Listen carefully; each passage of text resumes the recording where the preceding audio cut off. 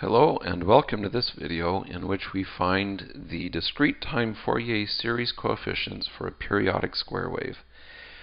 This turns out to be a fairly useful exercise for a couple reasons. One is that periodic square waves show up a lot, and if you know the Fourier series coefficients for these square waves, it makes a lot of interesting analysis things possible that you can do with the properties of the Fourier series and the Fourier transform.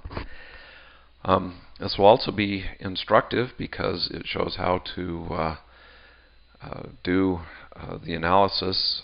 This is actually going to use two tricks that show up quite a bit in discrete time Fourier series analysis.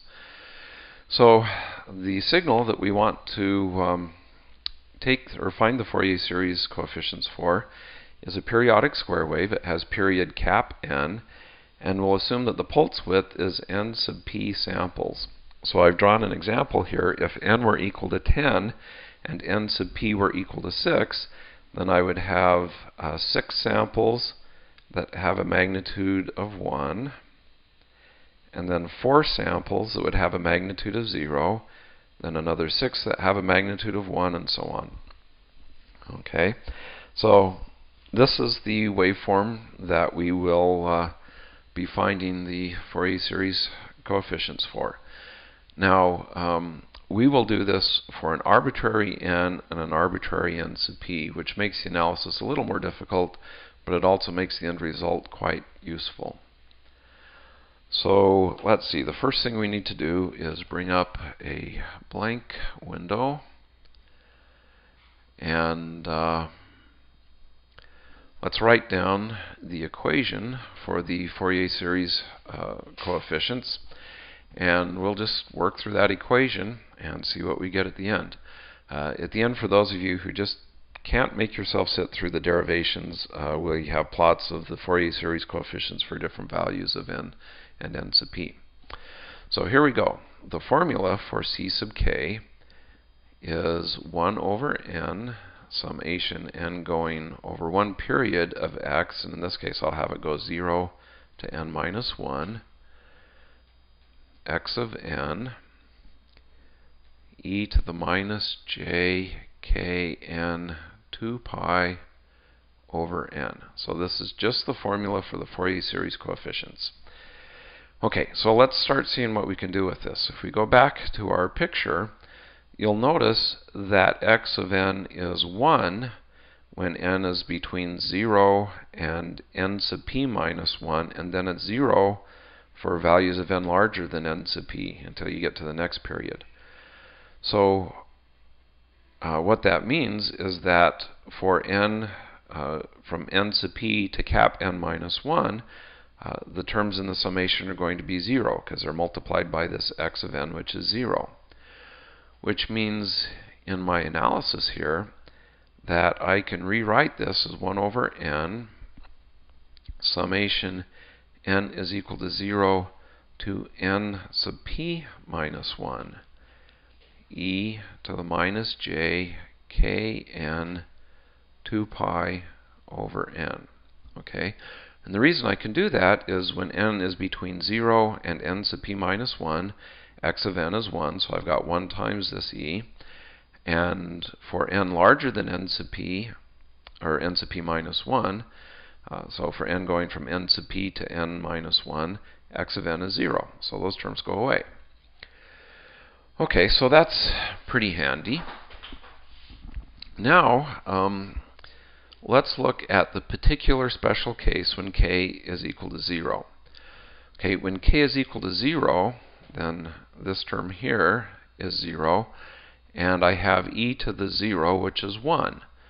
So when k is equal to 0, I have just 1 over n summation n going from 0 to n sub p minus 1 of this term, which is 1.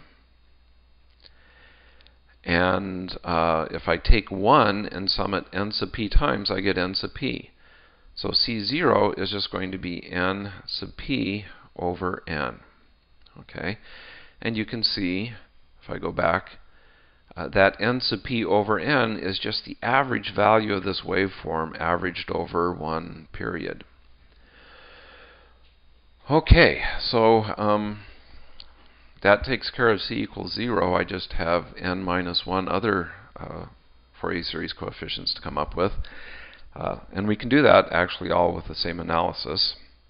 So when k is not equal to 0, I have c sub k is 1 over n summation n going from 0 to np minus 1.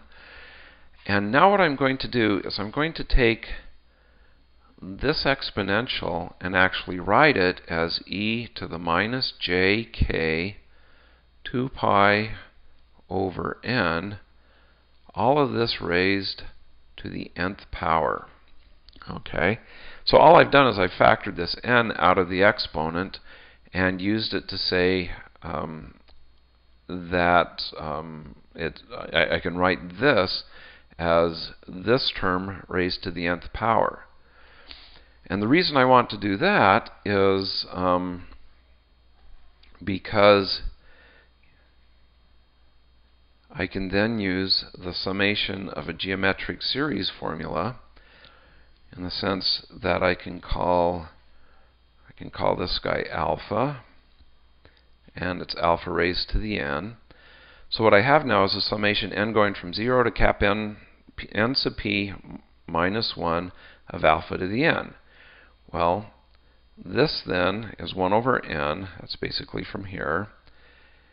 And then the summation of this guy is going to be 1 minus alpha n sub p over 1 minus alpha.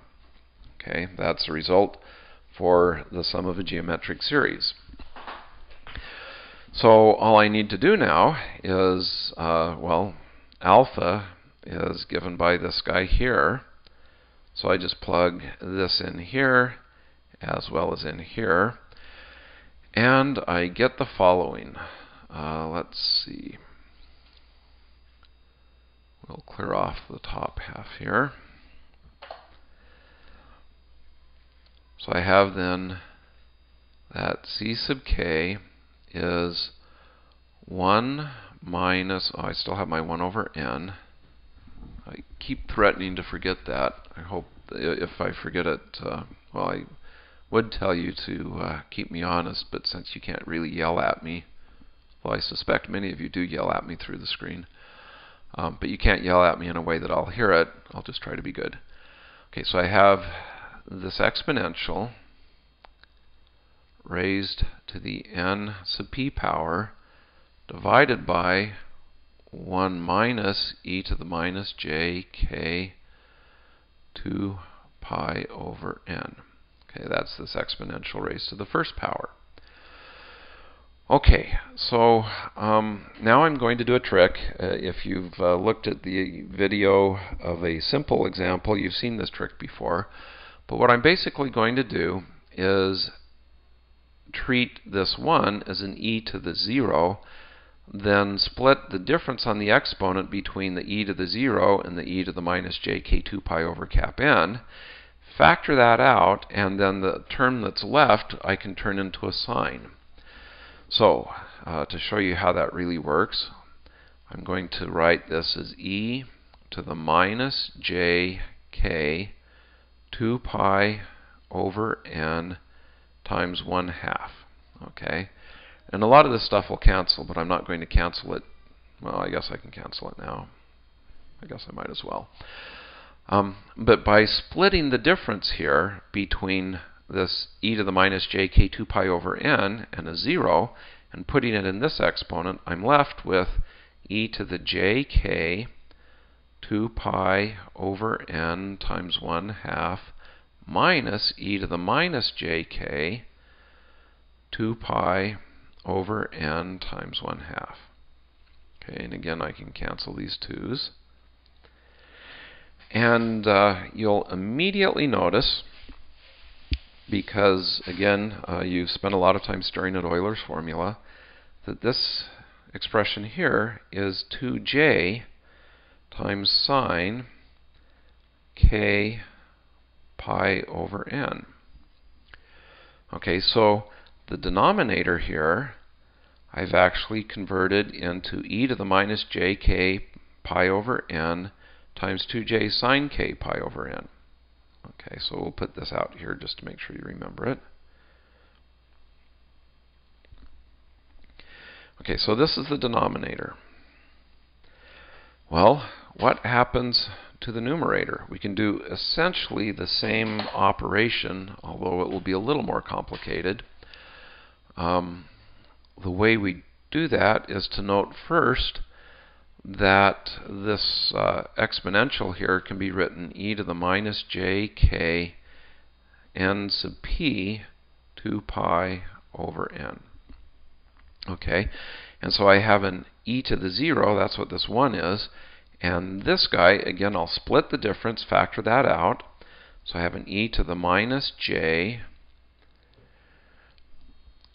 k n sub p 2 pi over n times 1/2.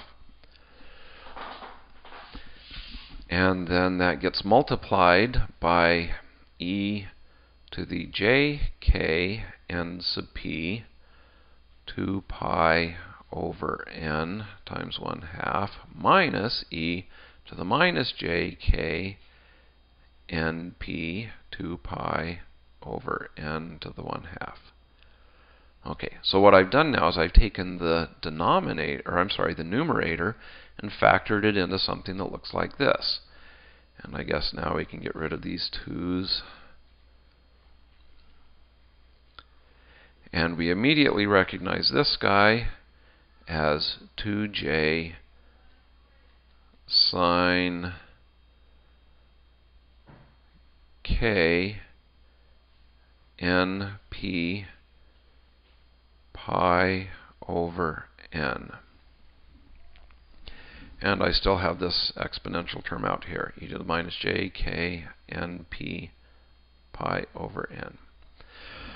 Okay, so this term was in the numerator up here. The blue term, this term here, was in the denominator. And you can see that the 2 j's here and here are going to cancel. And when I plug everything in that I've got then, I will have 1 over n.